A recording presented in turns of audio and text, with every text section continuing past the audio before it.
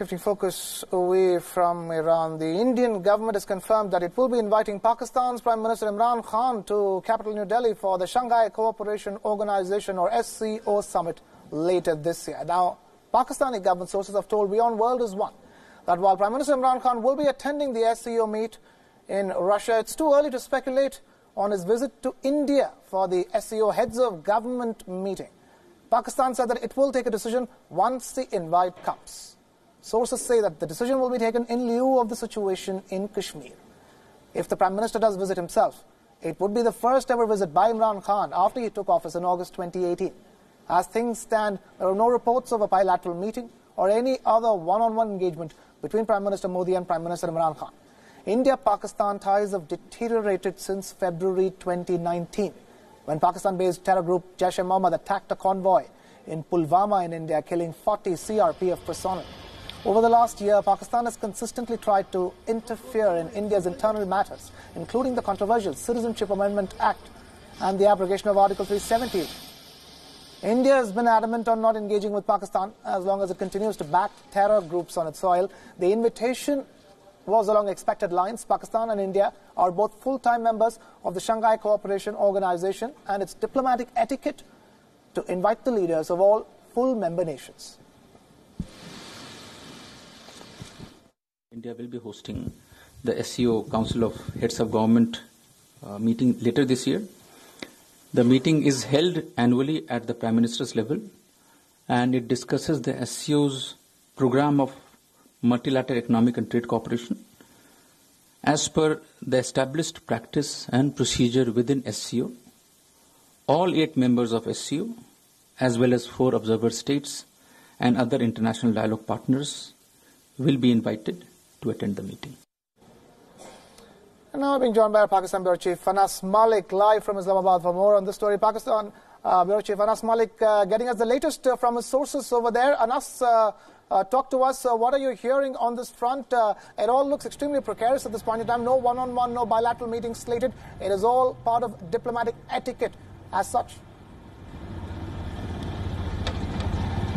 Absolutely, Krishna. On the matter of the meet, this proposal from New Delhi to attend the meeting of the SCO heads of government that is on its sometime later in the second half of the year, the Pakistani government sources have told WION, multiple government sources have told WION that currently they are not deliberating on that, and that they would rather wait for an invite from New Delhi on that matter. They've also clarified that the Pakistani Prime Minister, it is established practice that the Pakistani Prime Minister participates in the heads of states meeting that is to take place in Russia this year. Last year it took place in Bishkek in Kyrgyzstan. So the Pakistani Prime Minister is in all likelihood is all set to participate in the heads of states meeting that is to take place in Russia in July. However, when it comes to the matter of India, the participation of the meeting in India, the Pakistani government sources have maintained that it would be subjected to the invite, number one. Number two, subjected to the then relations between India and Pakistan, bilateral relations. And number three, the then situation in the Indian Kashmir that has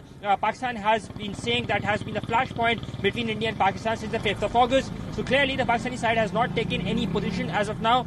They're going for a wait and watch policy. But something that is to be noted is the fact that how would Pakistan pedal in or posture in if at all it decides that indeed it will be going for the New Delhi for the heads of governments meeting that is to take place in New Delhi later this year. Yes, Krishna.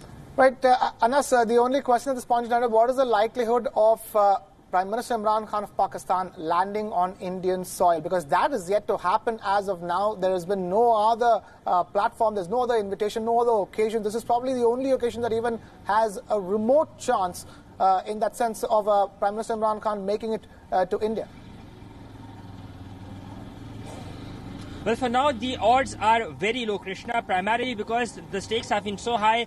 Pakistani Prime Minister has taken by going personal against Indian Prime Minister Narendra Modi, going personal against him, he's taken the stakes so high at the point of no return that even if Pakistan decides under what circumstances would it be, would the Pakistani state as a state itself be able to take that U-turn in order to come to India? Because remember, Pakistani Prime Minister has been calling names to the Indian Prime Minister from his official Twitter account as well, be that be in his public addresses. So for now, the probability of that is very low. but the Chinese factor comes in. Whatever China says would be weighed in as well when it comes to the heads of governments meeting. Remember, China is the backbone of Pakistani economy. China and Saudi Arabia both. Islamabad seeks to expand its relations with Russia as well. So therefore, China would be a major factor on what they have to say. But for now, the probability or the odds of the Pakistani Prime Minister, at least from now, coming to India seems very, very dim. Yes, Krishna. Right. Anas, I also wanted to ask you, you're talking about the China factor, which way do you think this is going to go? Because if it's all going to be up to China, there is the central issue at this point in time is Kashmir. That's what at least it's the understanding is. In lieu of Kashmir is the reason why Pakistan is even saying that we will first see the invite and etc., etc. So the official government position on Kashmir will be under the lens whether they choose to take this invite up or not. Well, the official government position would be under the lens, but remember, Pakistan has taken some soft stances as well when it comes to the issue of Kartarpur. Remember, the Kartarpur corridor opened on the 9th of November. That was way after 5th of August, something that Pakistan had been maintaining. So a lot of backtrack on that position as well. And as I said, the Chinese factor would be weighing in. If China, if at all, by the looks of it, because Shanghai Cooperation Organisation, it is a venture between Moscow and Beijing, and with Pakistan weighing in as well, and Chinese side dominating the Pakistani economy. In fact, Pakistani government itself. So it would be very hard for Pakistan to say no if at all China weighs in and pushes Pakistan to go to and attend this summit in New Delhi. So by and large, you rightly mentioned that for Pakistan to do some theatrics would be on the cards, but for now it's a bit too early to speculate. That's what the government sources in Islamabad have been maintaining. It's a bit too early to speculate that whether or not the Pakistani Prime Minister would be participating in the Delhi summit or not. Yes, Krishna. Anas Malik joining us with that latest update from Islamabad in Pakistan. Thank you, Anas, for being with us here on WION Dispatch.